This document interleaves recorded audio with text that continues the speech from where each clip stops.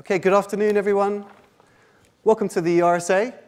I'm Jonathan Schiffers. I'm Director of Public Services and Communities here. Delighted to welcome you to today's special event with Richard Sennett. Before we begin, the quick housekeeping is please don't interrupt our broadcast with a mobile phone sound. This is being live streamed, so people are, that includes you. So people are watching online right now. Hello to our online audience.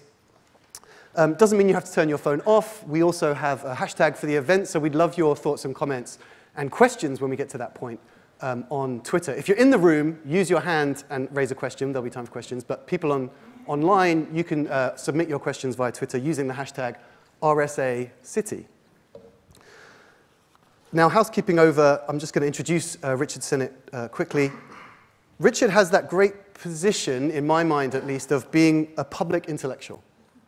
And by that, I mean that while he's dropped anchor at several universities, and LSE, NYU, Cambridge, MIT, Harvard, he really spends his time thinking and talking and writing on issues that affect us all.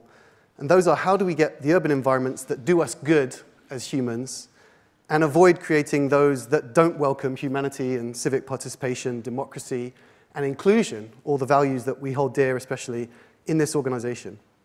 And Richard is essentially a teacher as well as a practitioner who's worked on everything from small urban parks to UN policy on urban environments. His career's been guided by a profound and humane interest in how people make sense of their lives, specifically the cities they live in and the work that they do. And while there's a focus on cities, and everyone's focusing on cities right now, you know, there's relevance to all of us who live in market towns laid out by the Romans or in small, crowded cathedral cities that are a legacy of medieval development patterns, and Richard is a scholar of history in that regard.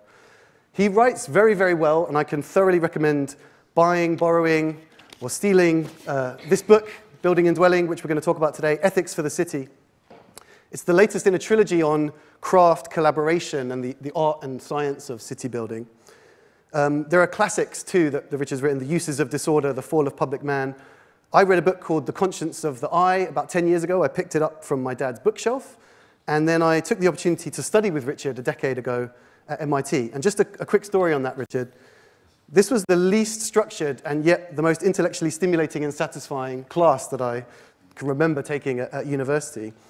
I mean, it was really a discussion group where students from very different academic disciplines considered what was involved in making a city successful against a very broad set of criteria about what success could look like, a self-defined set of criteria, and we were empowered to do that. You realized that half the class hadn't been to Venice, halfway through a lecture you were giving on Venice, and you used your budget to take us to Venice. I think your principle is, you know, you need to be in cities to understand them, and live them, and observe them, and see them, and talk to people in them. And whether you intended it or not, the class was kind of a microcosm for the kind of city and the kind of analysis that I think you value, which is informal, interactive, creative, and experiential. But why do we need another book on cities? The purpose, I think, is for Richard to explore and analyze the relationship between how cities are planned and built and how people actually come to live in them, inhabit them, dwell in them, and experience them. And the book kind of masterfully draws on thinkers, philosophers, novelists, activists, and artists to explain the emergence over the 19th, 20th century of the urban age that we now have in the 21st century and will become true on every continent by the end of the century. The urban environment now is not only the site where billions of people live their individual personal lives, but the interaction of those lives, of working lives, of community work, projects of collective and creative endeavor are crucial in making steps forward in human progress. This mural around you is the story of human progress, and this room was designed as an open and inclusive room to host events like this, talks, lectures, exhibits, awards, and include the whole of the public in debating what it means to make progress and build a good society.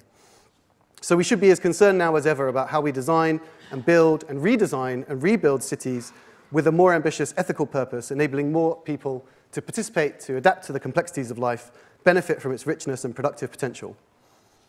And these questions and challenges about the impact of place on the quality of individual and civic life are really important to us at the RSA because they're at the heart of a lot of the research that we've been doing. So we've worked with developers to think about what it takes to build what we call socially productive places. We concur with Richard's conclusions that the interactions we form with strangers as much as with neighbors and friends and colleagues, the interactions we have around key institutions like parks and like schools should take priority in plans. How do we design for that interaction? Participation, inclusion, governance, management, these matter as much as, if not more than, the vision of the individual architect or master planner. Next week, we'll publish on what forms of co-housing and co-living might offer in creating a more equitable housing system responsive to how people want to live their lives today in a place like London. And I think, me personally and you guys, we're in for a treat as we hear from Richard today, drawing on the unrivaled depth of his wisdom and his insight to inform our work and hopefully yours too. There'll be plenty of time for your comments and questions, but now let's get started and join me in welcoming Richard Sennett.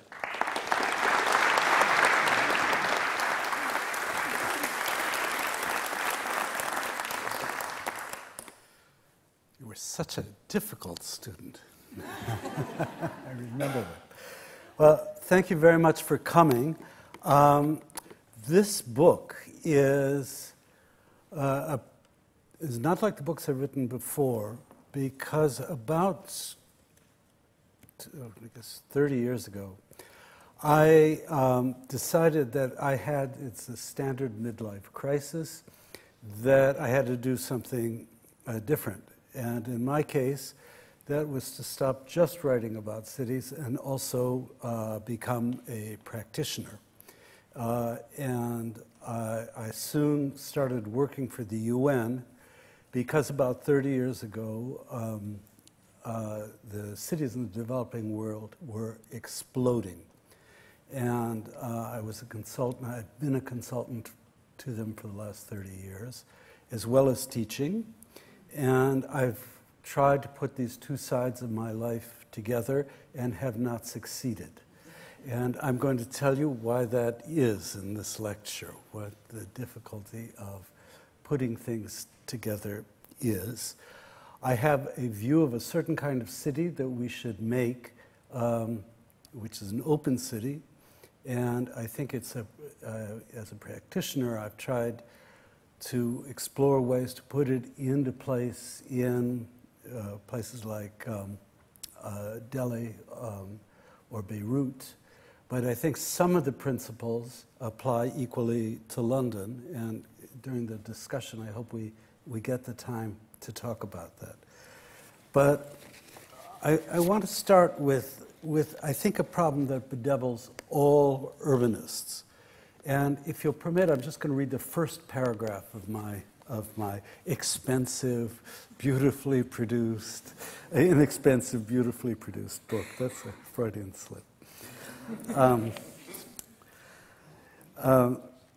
Just to explain to you what the difficulty we have about opening a city is. In early Christianity, city stood for two cities, the city of God and the city of man. St. Augustine used the city as a metaphor for God's design of faith.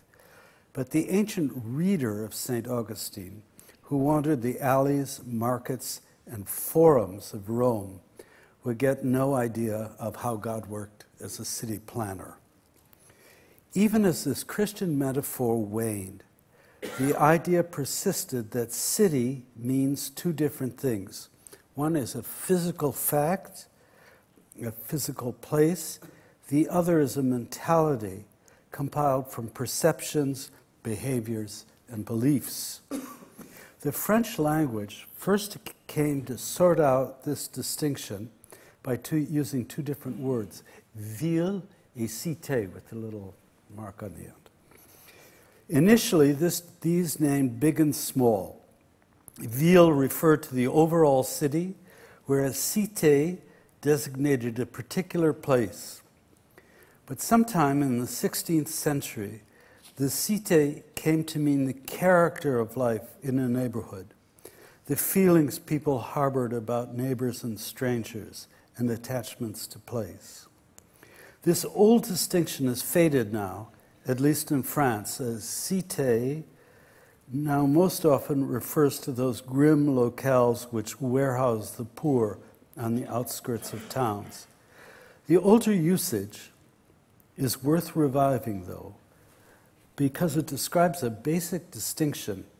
The built environment is one thing, and how people dwell in them another. And here I'm going to give you a very New York reference. Today, in New York, traffic jams at the very poorly designed tunnels to get into the city belong to the Ville, whereas the rat race driving so many New Yorkers to the tunnels at dawn belongs to the Cité. We often think in planning that we should build the way people live, that the Ville, in other words, should follow the pathways of the Cité. And I learned very early on, as a practical planner, that this was too simple.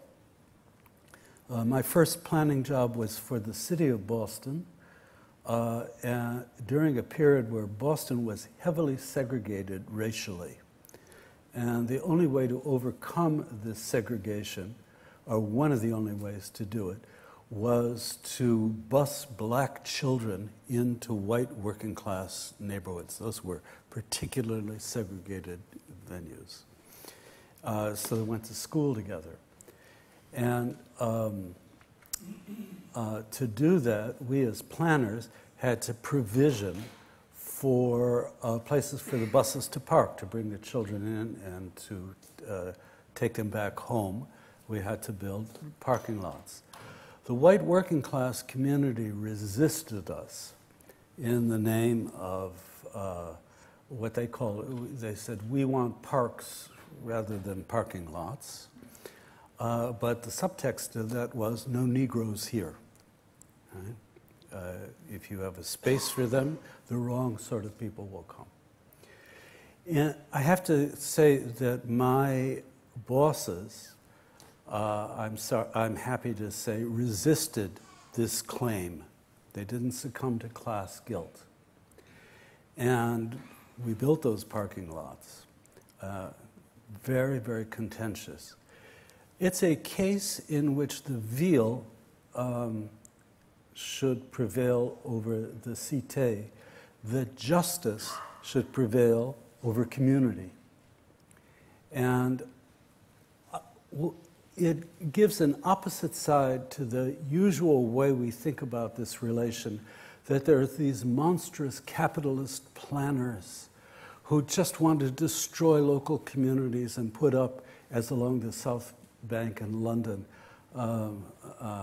expensive high-rises with maybe a poor door at the back for a few token affordable housing. That's the usual way we think about this, that the Ville imposes unjustly on the city. It's a much more complicated relationship.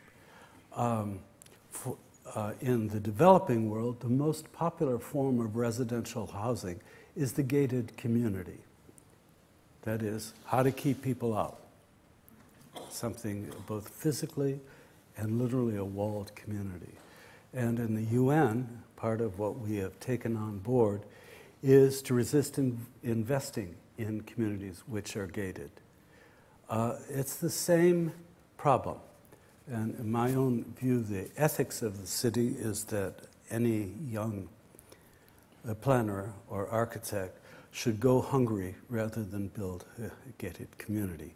But I say this to you because there is an asymmetry between the built and the lived. It's not just a simple thing of planners and architects reflecting what people want, when what people want is bad.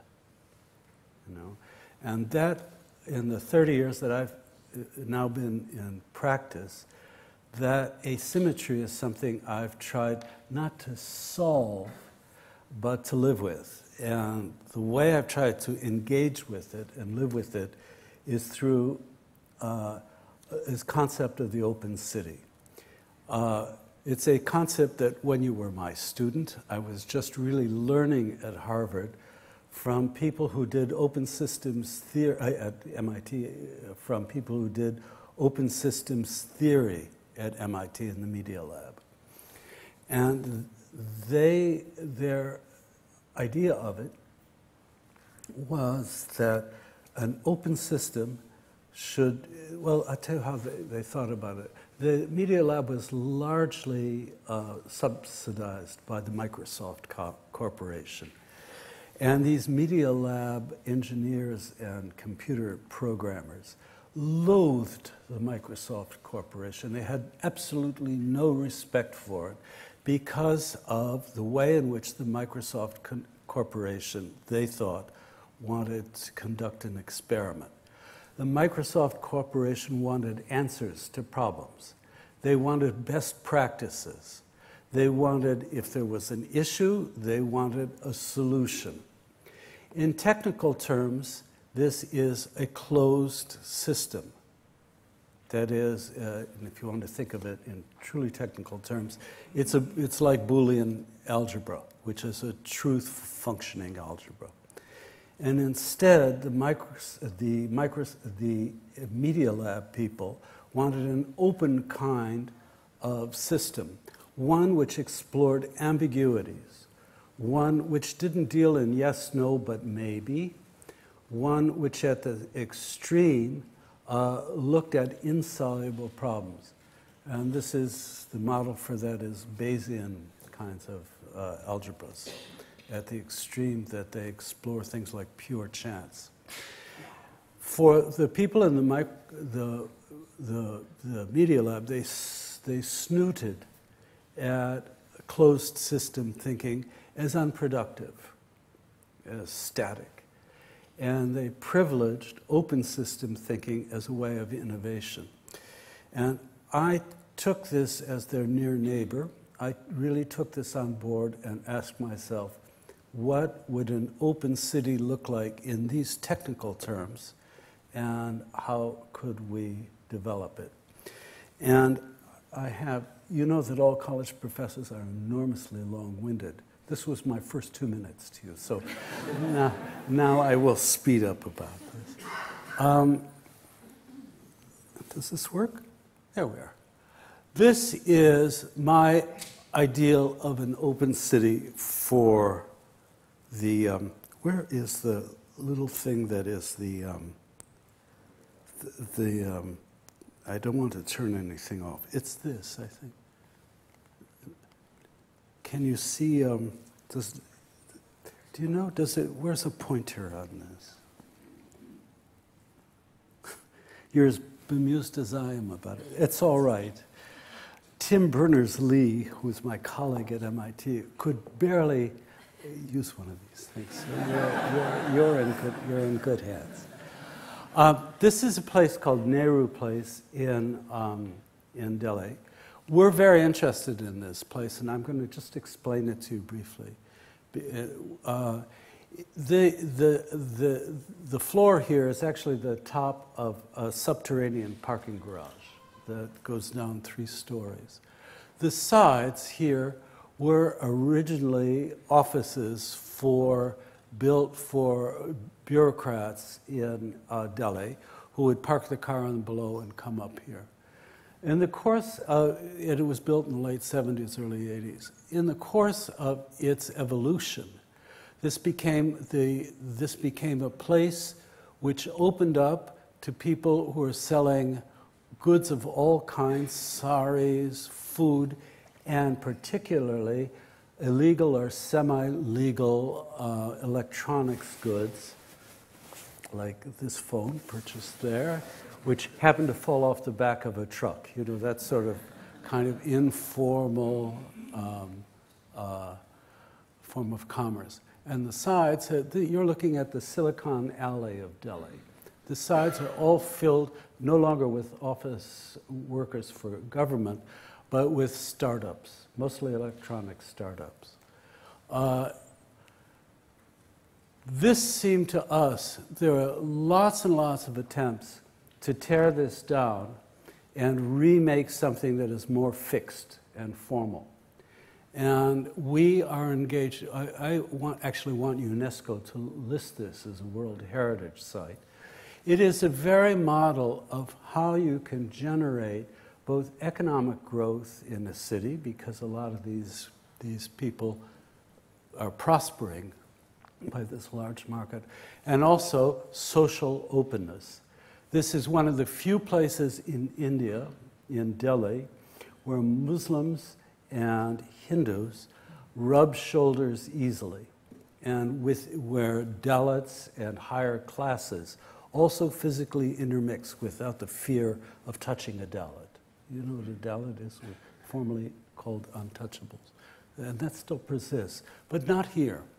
It is a space in which people are open in the sense of mixed. They don't talk much to each other, but their physical presence is open. It contrasts to a project. Let me see if I can do this. By the way, this is I've taken the New York example of this.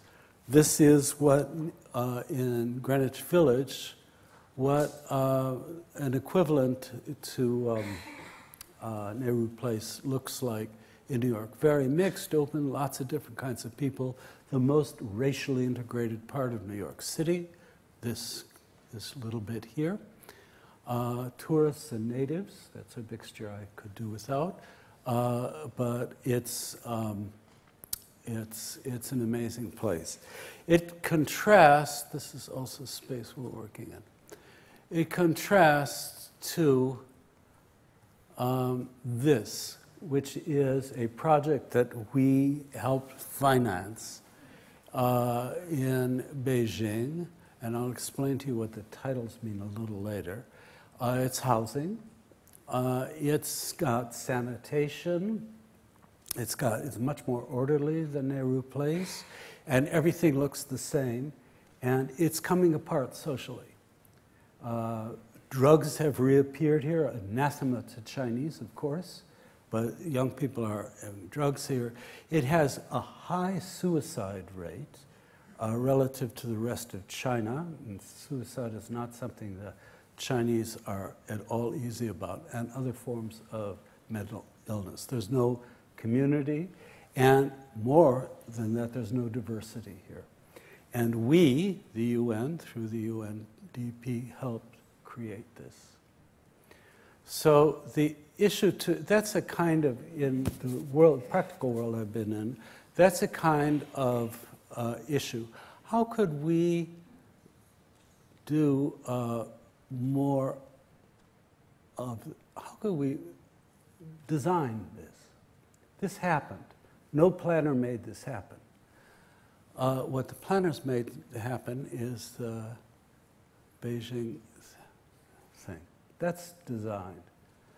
So the question is, can you design things like informality, openness, and porosity? That's our big question.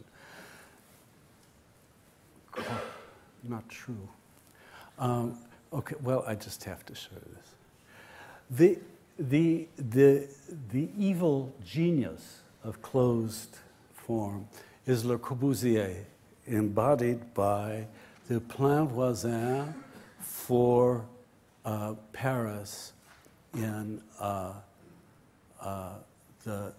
1924-1925. The idea was to grade flat this wonderful, if any of you know the Marais, it's a wonderfully complex physical space.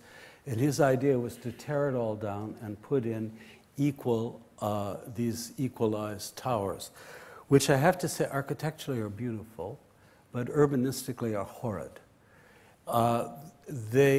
In technical terms, they are closed system because the project is additive in the sense that you just keep adding. He wanted to add towers all over London, all over Paris.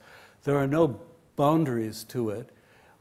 Everything adds up because it's the same, that it has homogeneous integer parts.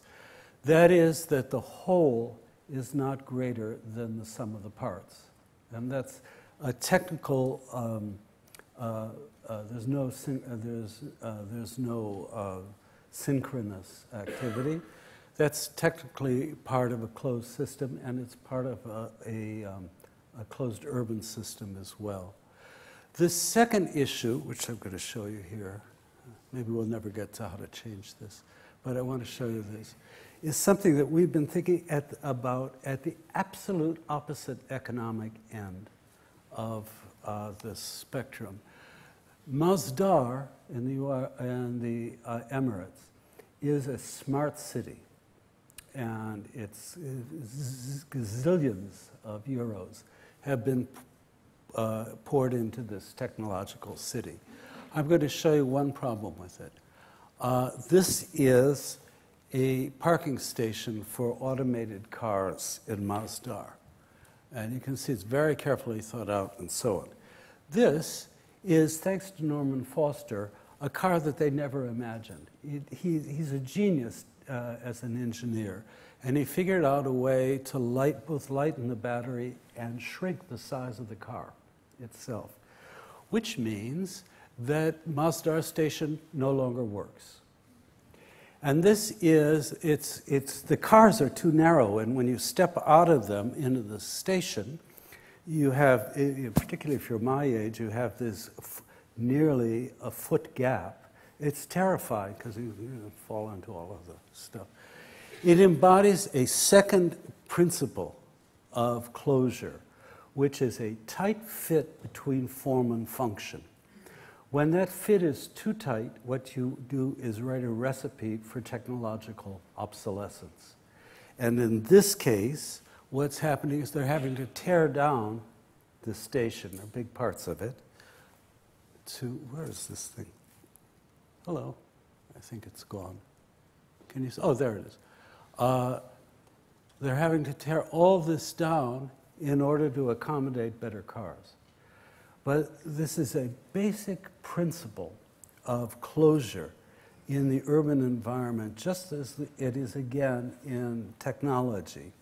When you have a tight fit, minimum fit, efficient fit between form and function, you have a brittle city. You build in technological obsolescence.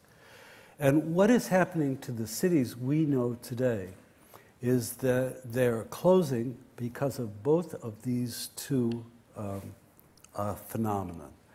They're additive, and the form-fit function is too tight. When I worked as a planner in New York, I saw a version of Masdar when we tried to alter office buildings in the Wall Street area of New York into residences. And because Wall Street is depopulating as the bankers flee here, and I don't know where they'll flee next, but anyhow, we wanted to reuse the forms. And they were built too efficiently and too tightly. The service stacks, the toilets, all of this kind of stuff, the wiring. It was cheaper, in fact, to tear these buildings, some of which are down, some of which are wonderful, than to repair them. So those, I think, are two, from the building side of building and dwelling, two big problems. How to build environments which are looser in their form fit, and environments in which the parts add up, the sum adds up to more than the whole adds up to more than the sum of the parts. Now, in the next 3 minutes, give me two. You were such a good student. Give me 2 minutes more. I'll show you how we deal with this. One of the things we're really interested in is a border boundary distinction, and that is how to open up places in the city at their edges rather than in their centers. I'm not going to describe all of this to you at great length, but that's a boundary in Sao Paulo. It's a beautiful one.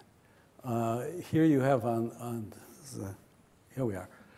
Here on the right you can see is very expensive housing with its individual swimming pools, which overlooks a favela. So that you're lounging by the pool, you're having your daiquiri, and you're looking out at the scene of devastation. That is a boundary. It's a tight divide. That's another kind of boundary in the socialist paradise of Venezuela, in which a highway serves the same purpose. So our idea is how to deal with this kind of issue both legally and physically, by taking down these physical barriers. You could say the same thing, if you're so minded, about the so-called security fence in Israel-Palestine, which is and it's why we're so against it, which creates a boundary rather than a border. The sociological importance of this is that it privileges the edge rather than the center. And I'll give you one example of, for us, in UN Habitat, what that meant. We had an opportunity to build a large number of community health centers. And rather than putting these health clinics, by NHS standards, they're primitive. By the standards of places like Mumbai or Delhi, they were a marvel. Rather than putting them in the center of communities, we put them at the edges, against the kind of common sense of planning, that central resources should be located centrally. We built these centers in no man's land, or in places where people didn't want to cross.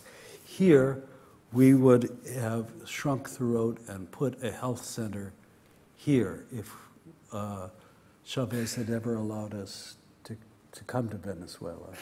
That's the kind of thing we would have done. So that's one of the ways in which you can open up a city, by opening up its edges rather than privileging its centers. This is too long to describe this nightmare. This is the center of Shanghai. I'm going to skip the density thing. The second big thing we're doing, and those of you who are architects will recognize this. This is Enrique Areva's Iquique, Chile project, which is basically, rather than build a complete environment for poor people, which is of low quality, give people half a good house and let them build the rest of it themselves. And that's an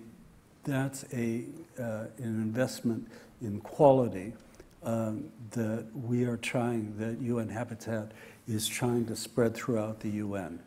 That is to engage people in the making of their own habitats rather than give them a habitat to live into. It can produce results like this, which drive the architect nearly to suicide, because this is really ugly. He particularly hates this window. This window here, this little Spanish colonial window. He's an architect. He's won the Pritzker Prize. He's got a great taste. But that is a consequence of co-production, that you have a different judgment of quality than pure standards of beauty. So I had some taste of this working on a project about reconceiving incompleteness in New York. This is it's like the Westway here, but in New York, this particular viaduct has to the south largely a white community at Columbia University, and to the east, the poorest part of Harlem.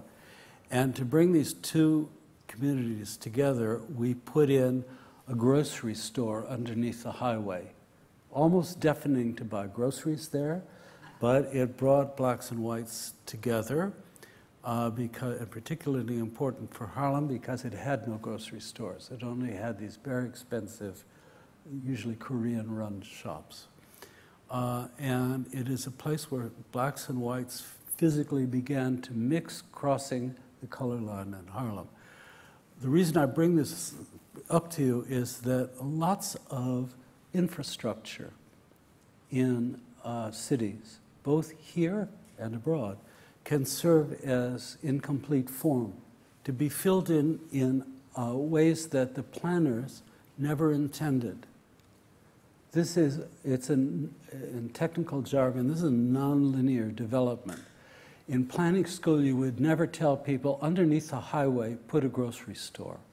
You know, it just doesn't, you know, that's not what they're paying their 18,000 pounds for. They want logical progression from A to B to C. But that is not the open way, which is a non-linear form of building. And the third thing we're doing, which I want to show you, is this. We're trying to modulate between the built, the informal, and the formal in the same buildings. You remember I showed you Nehru Place in the beginning, which it's a very strange pointer. Hello. There you are.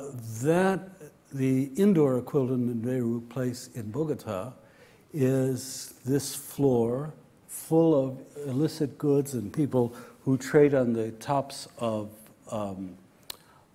overturned plastic cartons, cardboard cartons.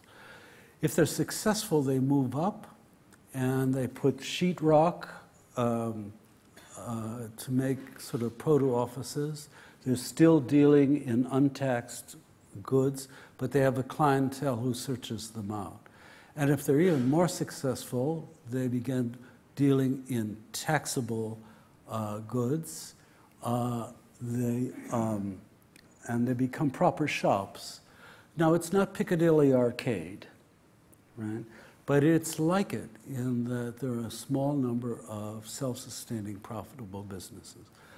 We are faced in the UN with a logic in which developers, private developers, hate buildings like this. They loathe it. These are particular targets to bring down, buildings which are mixed economically in use. They're targets of, because nobody actually lives here. And there are literally millions of these buildings throughout the developing world. And as policy planners, we're trying to save buildings like this, to argue that this is an essential part of the open city, that there's a modulation from informal to formal. I should just end by saying that what you'll see about in all these projects is that it's physical planning, and it doesn't have to do much with verbal interchange or getting together through words.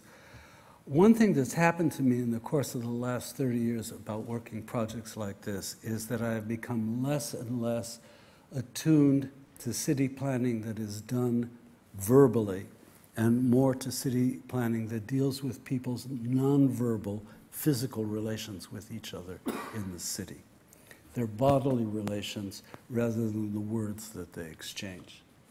And all these projects, I mean, I haven't been the boss,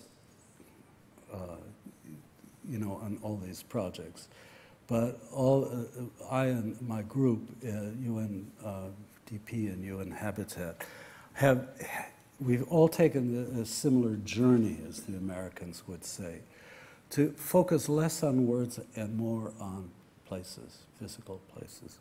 So I'm sorry I've run over a little bit, but thank you very much.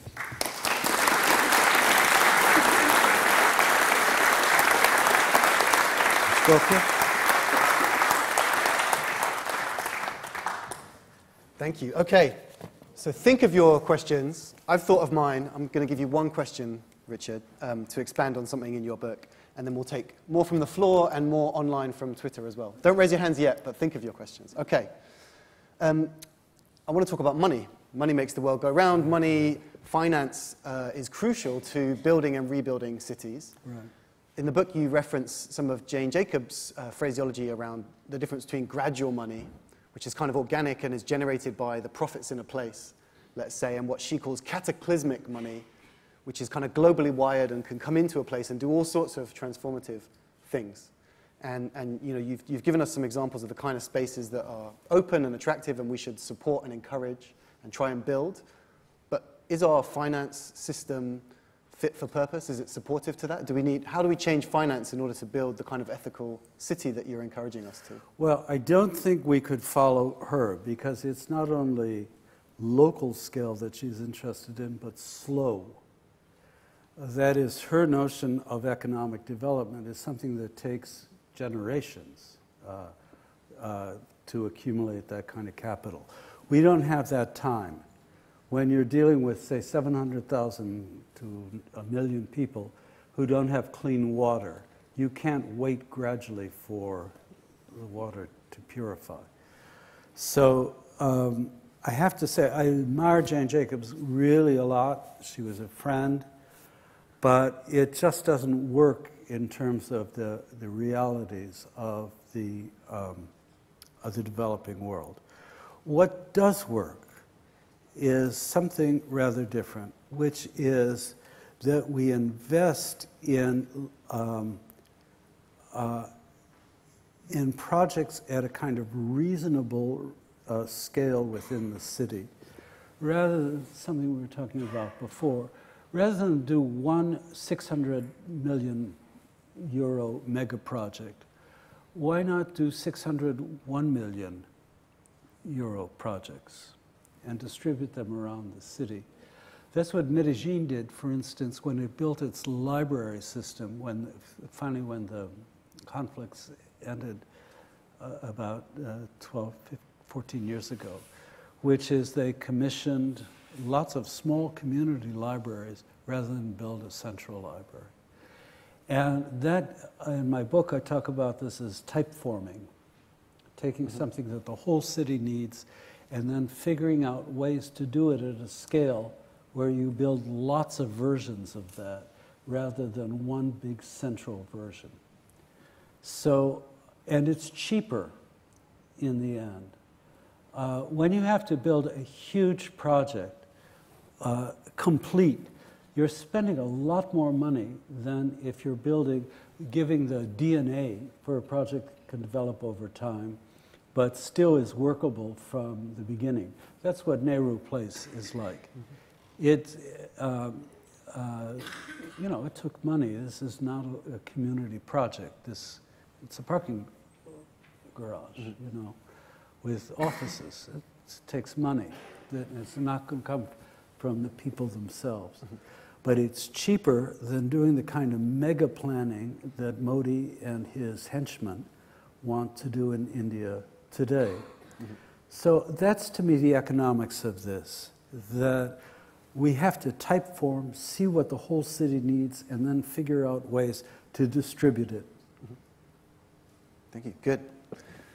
Other questions? Lots of hands. Okay.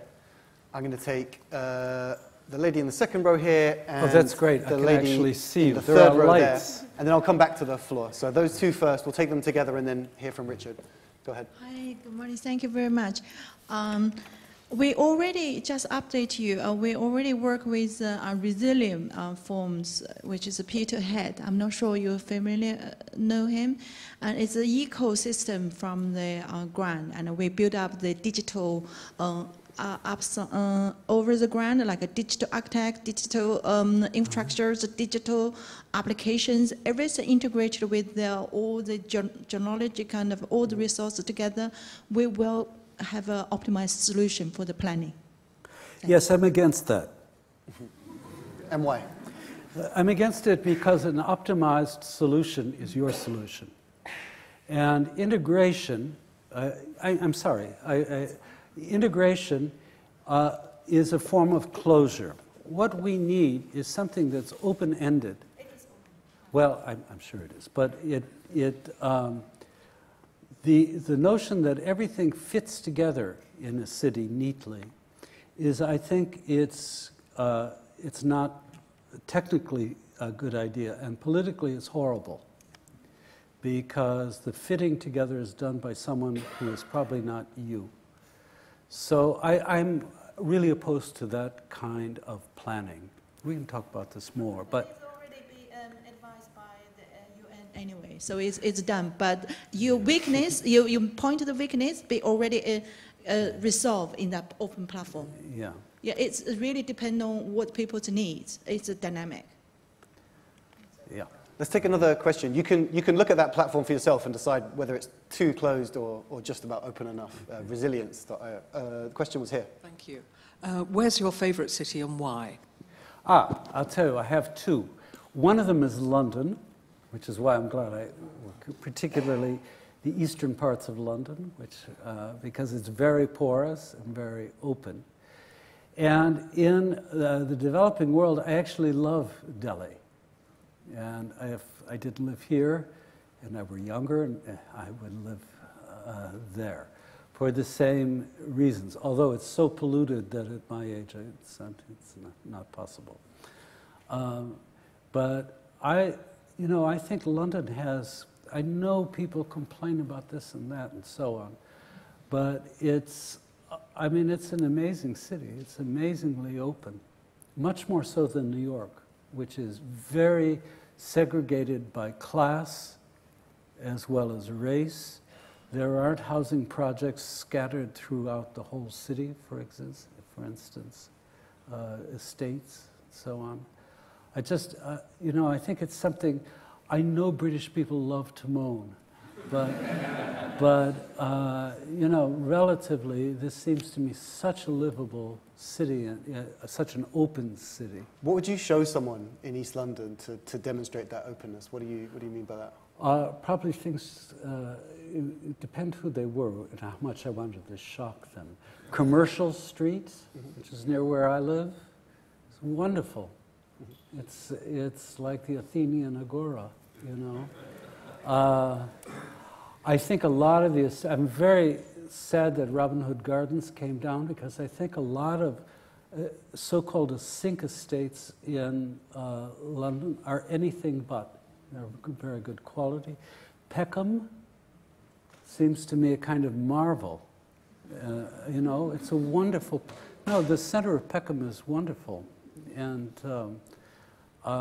but it's mixed, it's gentrified and places that will never gentrify. Yeah. Anyhow, I just say this to you, it's really struck me over the last 30 years. Every time I would come back from going to places like Riyadh, and going from Riyadh to London is like going from the most controlled, awful environment to a place where you feel you could really live, So don't put yourselves down. Let's take two more.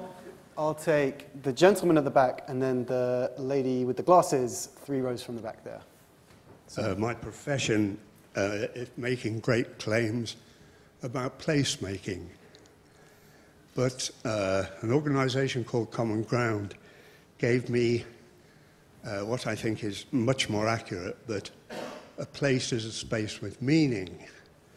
I run a project called the Clerkenwell Commons, in which I'm trying to be the steward of the public realm in the core of Clerkenwell to encourage people to talk to each other and understand their area.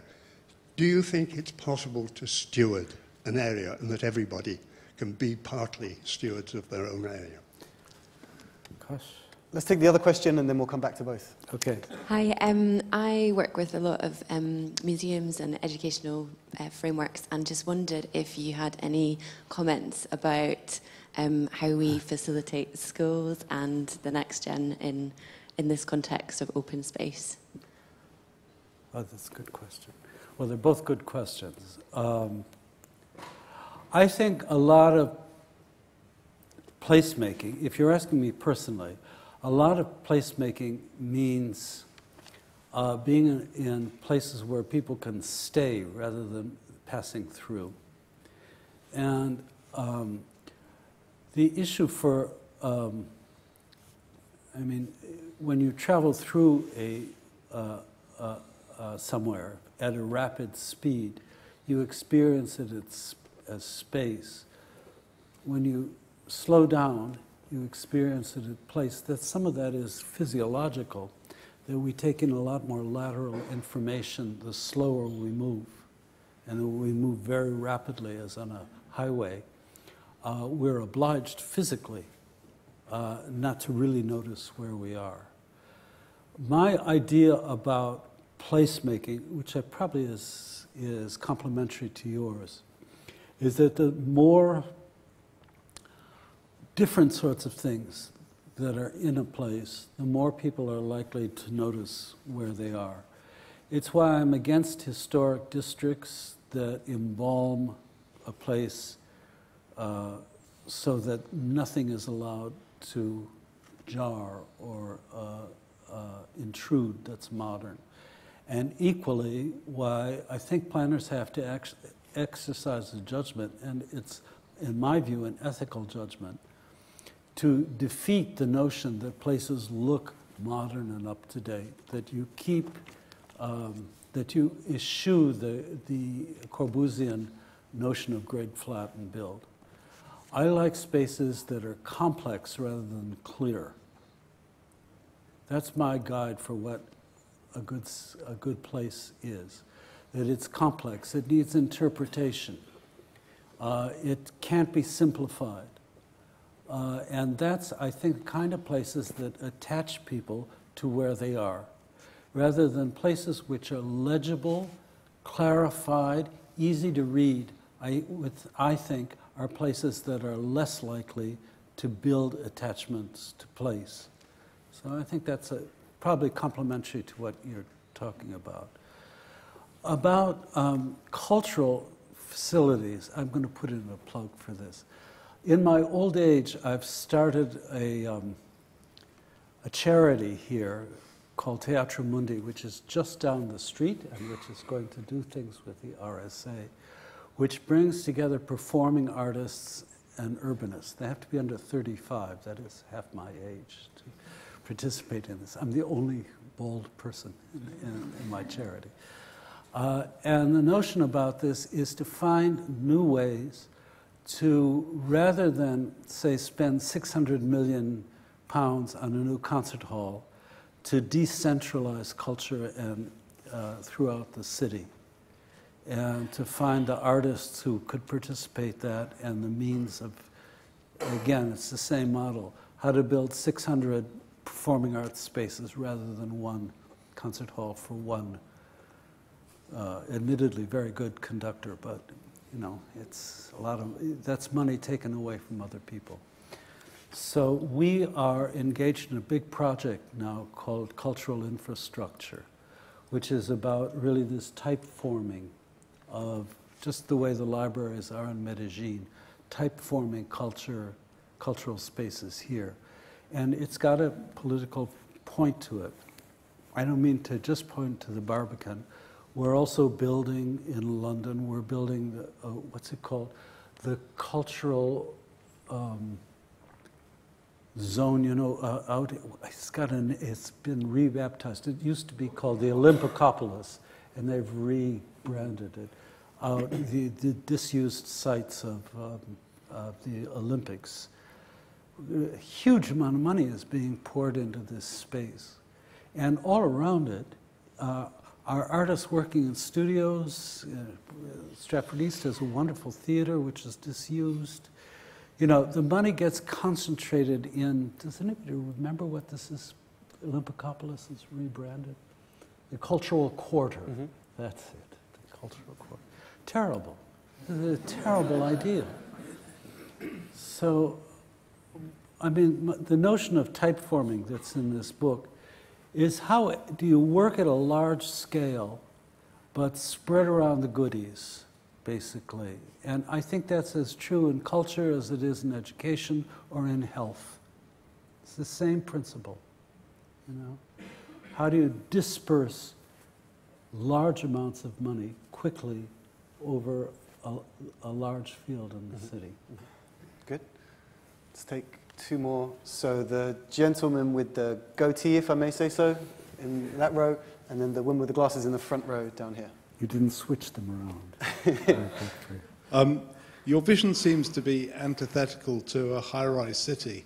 I was wondering, how many stories do you think that this would work up to? That's such a good question. One of the slides I didn't show you, and I've been told I can't go back to them, is that a research that we have been doing at the London School of Economics is how can you achieve the same densities in mixed forms of use of building that you achieve in the tower. This is a piece of research to do this. And we're experimenting with all sorts of ways of understanding the relationship between form, density, and size. It is amazing to me. This started with Richard Rogers when he wrote the white paper for London. You remember that? A long time ago. And was carried on for us with an Indian architect who sadly just died named Charles Correa, where we did these studies of how you can build high density without building towers. And you can do it residentially. You use ziggurats, you know. You can find all sorts of forms which are not just simply traditional street forms, which have a lot of open space, a lot of green space, and so on, but are also porous spaces. And I show some of them in my book. You can see more of them in a book by Fran Tonkiss, Tonkiss, on urban design. Excellent book. But this is a real holy grail, I think, for cities. You have to shut me up about this, because once I get started... I was going to say, if you Google typology of density, you can see some of those images. I want to say just once more about this. This is a recovery of an urban form called cellular urban form. And that's really important. We need to learn how to rebuild, you know, like, a cellular city is like Marrakesh, or, you know, that's courtyard cities, or traditionally in Beijing. We need to modernize that. We need to take that as a type form and find ways to make it dense, clean, and so on. And I think it can be done. Hello? Oh, sorry.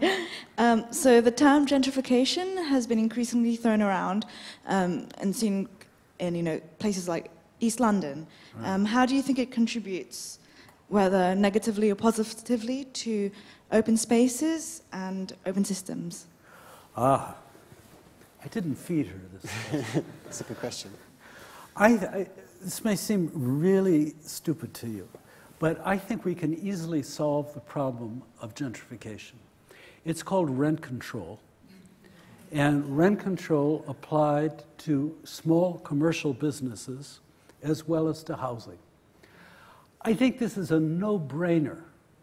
And unfortunately, almost every developer hates it. But rent control, the stabilization of prices of small enterprises and flats in which people have lived for a long time, is a really effective way to slow down gentrification. There are some aspects of gentrification. If you're into organic food, you know, you want gentrified. I mean, that's an ethical problem you face, but you know what I mean. It's all right in its place, but the sway of gentrification in places like London is due to the fact that it has a free market. And it's so simple. If you restrain the market, you will restrain gentrification. That is, you have to think more like a socialist and less like a capitalist. Okay. On those fine words, Richard, we're going to have to draw it to a close. Richard will be out in the foyer here signing books and selling books. If you have your question, I think you will, yeah. Oh, okay. You will. If you have questions you couldn't quite get, you may have a few seconds to do so there. Okay. Keep the conversation going on Twitter on the hashtag RSA City. But thanks again for spending an hour with us, and we hope to see you soon. Thanks again to Richard Sennett.